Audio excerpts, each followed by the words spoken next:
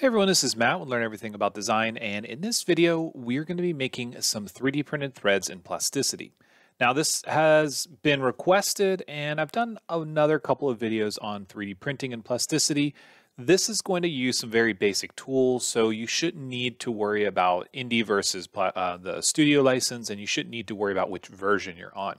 I will say that the Indie version will have some restrictions on export, but as long as you can get a mesh file exported like an STL, then you should be fine.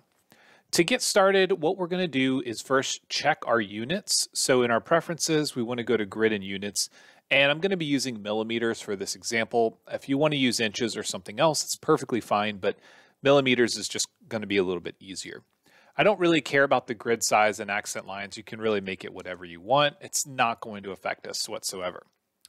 We're going to take the cube and delete it. And we're going to hit 7 on the keyboard, which is our top view. Now, that's on the numpad. If you don't happen to have a numpad, if you're on a laptop that doesn't have it, you can always come over here and click the top of this cube in the upper right-hand corner. That'll get you to the same place. We're going to use the center circle at the origin. We're going to hit Tab and 50 millimeters and enter. Now, obviously, that's tiny because the initial scale in Plasticity is based on not millimeters. So it's going to be quite a bit smaller. So all we have to do is hit the /, and that's going to allow us to zoom into whatever we have selected. Now, there's a couple things that we need to consider when we start to talk about 3D printed threads. There's not a thread tool in Plasticity, so we have to manually do this. And there are a lot of different threads. What we're going to be doing in this video is traditionally considered a bottle thread. Now, these can come in a round profile or a square profile. Square profiles aren't really great for 3D printing, so we're going to be using the round version. You can, of course, do the same process with a triangular thread, but I would just sort of caution you on that. If you are trying to match a pre-existing thread size, let's say that you're using metric values of 50 by 2, that means 2 millimeters between each thread, or if it's going to be something like 2 inches by 13, that's 13 threads per inch. You have to play around with the numbers and make sure that you know exactly what you're doing with those. For our purposes, we're going to be 3D printing both sides, the bolt and the nut, so it doesn't really matter as long as they match. So now that I have a 50 millimeter diameter circle, I'm going to add a second circle here. So we're going to go to the origin once again, hit Tab, and do 52 millimeters.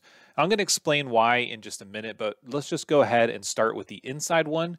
We're going to pull this up a distance of 20 millimeters. Hit Enter. We're going to delete that first inside circle, and we're going to hide the second one. Now, the reason that we have this 20 millimeter high cylinder here is because that's going to be the basis for the height of our threads. So I'm going to start with this spiral tool. We're going to select the bottom center face and the top center face, and then we're going to find a snap point. I like to use either the X or Y axes, left click, and notice that by default, we're on 4 turns. For whatever sort of size you're working with, you may have to play around with this. We're going to use 4 turns. It's going to be perfectly fine for this 20 millimeter height. If you happen to make it smaller, like 10, you would want to reduce this to something like 2. But keep in mind that that's the number of threads that we're going to have for this distance of 20 millimeters. So we're going to right click. With it selected, we're going to use the pipe tool. By default, the pipe tool will be set at 1 millimeter. And we actually want to make this quite a bit bigger. So if we go to 4, obviously that's way too big. If we go down to 2, this is looking a little bit better. We maybe want to go down to say 1.5. We'll have to play around with these numbers. I think that I'm going to use 2 millimeters for this example. It looks fairly large, but I've got sort of a trick up my sleeve here in just a minute. So I think that's going to be okay. We'll right click and everything looks okay. So what I want to do now is I want to hide the pipe.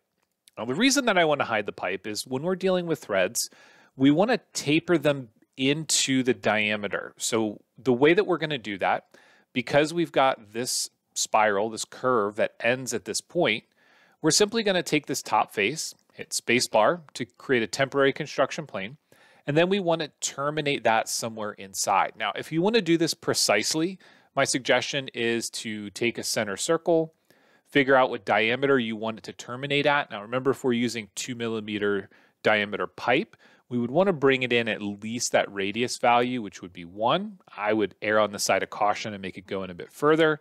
So instead of sort of using 49, we'll maybe use 48 millimeters. And that's going to be just enough to get it to come in. If you want to make it smaller, then you can certainly do that. We'll hit tab and use 46, and that'll give us a little bit of a margin of error. Either is fine, again, as long as the end of this terminates inside. Then I'm going to take a line tool, go from the origin, snap to that. We'll right click. While it's still selected, we want to rotate it, which is R on the keyboard or selecting rotate down here. We want to use the pivot point option, which you can see is V, and set that at the origin, and then rotate this line. I'm going to use 15 degrees for my example. This is basically the termination point. So the next thing that we want to do, I'm going to rotate this a little bit. When we're on a temporary construction plane like this, it's not going to go away when we rotate like it does with a standard front, right, or top view. And then in the circle section, we're going to hold down the left mouse button, go all the way to the bottom to tangent arc. And we want to go from this edge here to this point here, right click, and then we'll get off the temporary construction plane. So I don't need the line. We can select and delete it. Don't need the circle. But now if we bring the pipe back, what we can do is we can take the end face of the pipe, we can use the sweep tool, and we can sweep it along this here.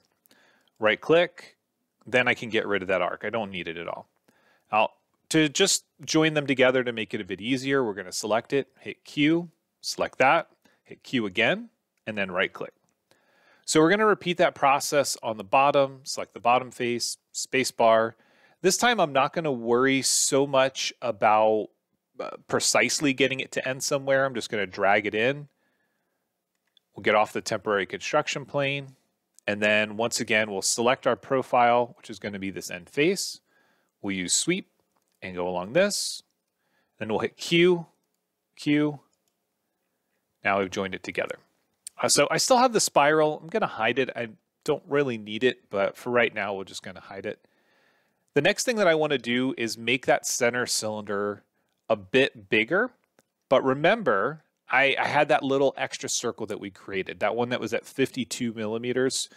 The reason for this is because when we're creating these threads, if we have the circle perfectly end in the diameter that we created, if it's exactly halfway where that spiral was, that works. We can 3D print that and we can make that thread work. But what I found to be a bit more consistent is to actually sink this in a bit. And the way that I'm going to sink it in a bit is by creating that larger diameter. So using this larger circle, I'm going to go ahead and pull this up. And I want to pull it down as well. But let's go ahead and let's just make it 30 millimeters. We're going to hide that circle. Go to a front or a side view, which is 1 or 3 on the keyboard. We're going to use move, which is G on the keyboard. You're going to hit Z for moving in the Z axis, and then just bring it down some amount. So now we've got our thread. You can see the bottom one tapers in a bit slower just because we didn't use a specific radius and a specific angle, 15 degrees. Either is perfectly fine, but this is going to give us a better 3D printed thread. It's going to be a bit smoother in terms of its operation than if we were to just use that 50 millimeter diameter. Now, before we combine these, we do want to make sure we take this spiral and duplicate it. And that's going to be Shift and D. Now, do note that duplicate object is also one of the common standard tools down here. So you can just click on that, then right click to accept. And we're going to hide the duplicate for right now. So we're going to select one of these, Q, select the threads, hit Q again, and right click to accept. Now, what we can build is just some sort of simple object. So select the top, O to offset, and then we can take this and sort of pull it inward. We don't want to go all the way through. So I'm just going to look from the side, and I'm just going to make it thin on the bottom. And now we've got just kind of like a little container. You can add any detail you want. For example, if we want to chamfer the top or fillet it or whatever, and go ahead and do that. But this is the basis for creating our physical threads. Now, the other part of this is that we need to create a nut, a cap, a lid, or something that will screw onto this. So for the purposes of our video, I'm going to create just a nut that can sort of move up and down this entire thing. And the way that we're going to do that is to take our duplicate here, and we're going to offset it. We're going to make it a little bit bigger. Now, one thing that we need to understand when we're 3D printing is that there's tolerances involved. A 3D printer is not going to be precise. Your printer might print undersized or oversized, and it may be within a certain tolerance window. The general accepted tolerance is plus or minus 0.2 millimeters, which means that your parts can be 0.2 bigger or 0.2 smaller. And because of that, we need to make sure that we leave enough room or space between them, but not too much so that our threads don't work. So what I'm going to do is use a circle, and remember that we have 52 millimeters for the diameter of our part, not counting the threads. So I'm going to hit tab, and I'm going to make this part 53 millimeters. Now that's a bit on the loose side, but if we're not making something that is really precise, we don't really need it to be such a tight thread. We're not machining threads here. So 52 to 53 millimeters, that 1 millimeter, it's going to be loose, but it'll be fine for what we're doing. And then we just need to make the outside shape as well. So I'm going to hit tab, and let's just go ahead and make that 60. So next, we're going to take that profile, we're going to extrude it down. We can make it as big as we want. I'm going to just say 10 millimeters. Then I'm going to hide these circles. I don't really need them, but we're going to hide them for right now. Next, I'm going to take this G and Z and move it down.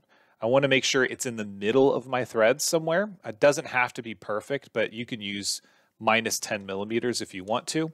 I just don't want it to start or end where we have these tapers. The next thing that I want to do is hide that body and bring back our sort of duplicate spiral. Now, remember, if we just cut this away from this body, it's going to be exactly the same size as the external threads. There's absolutely no chance of that working. So we need to have that a little bit of tolerance. So I'm going to select the face here, hold down Shift, select the outside face here, and then we're going to offset it. Now, you can use whatever value you want. Again, 0.2 millimeters is kind of the accepted tolerance range for most of these desktop 3D printers.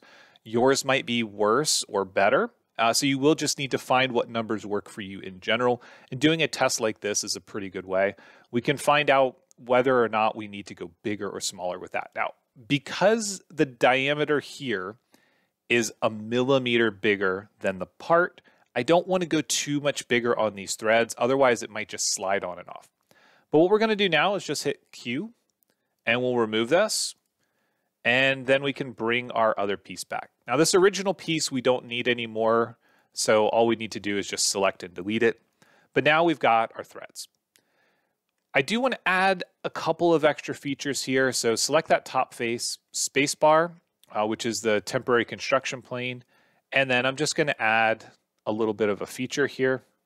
Rotate this around, grab that profile, and as we pull it down, hold down Control on a Windows machine. With it selected, we'll do a radial array. All of them will be selected by default, so all we need to do is hit Q again to join, but hold down Shift and select this ring here. That'll make it real easy, and then we can delete all this extra geometry. These circles we don't need, spiral we don't need, and that original circle we don't need. We'll get off that construction plane, and now we've got our threads. We can print it and try it out. If you want to do a little bit of investigation, I would suggest going to a top view, which is 7 on the keyboard. We'll go ahead and create a horizontal line, and then use the shortcut C for cut. Then all we need to do is hide this. That's H on the keyboard, go to a front view, and then we can get a good look at our threads. So you can see we've got that 0.2 millimeter offset. So we've got a little bit of a gap here. We've got a millimeter difference between the diameter, so half a millimeter on one side and the other. And that should be plenty. This should be a good, sort of a good thread. So we're going to do Control Z to undo, put those back together, delete that line, and now we can export this. Now, just a quick reminder, if you are looking to purchase Plasticity, we are an affiliate. So you can use the code LEAD10 at checkout. That'll get you 10% off, and it'll also help out the channel. So now let's just select one of these bodies. I'm going to go to Export. I'm going to pick STL for this example. And I'm going to go ahead and do threaded bolt 2. I've obviously already printed something like this. They're a little bit different every time. And we'll do the same thing here. We'll export. Now I am using the STL. You can use OBJ if your slicer supports it. You can use a step file. It just kind of depends on what you're using. I'm using a Creality K1 Max, and I'm using the Creality Print Slicer. One thing that I would sort of caution you on, when you're dealing with circular parts, especially ones where we've now got a circular profile thread, the density is going to be important. If this density is too low, then the threads on the inside are not going to have enough resolution. So I generally err on the cautious side, and I increase the density on these parts when they're fairly small like this. So that way I don't have to worry about any problems. Now that we've got that, I'm going to go ahead and open up the Creality Print. We can slice it, and then we can send it to the 3D printer. So for me, we're just going to open the file. Of course, I got to go searching for it. And let's see, I think it's in here. All right. Just going to place it somewhere in my build area. And we'll put the nut in here as well.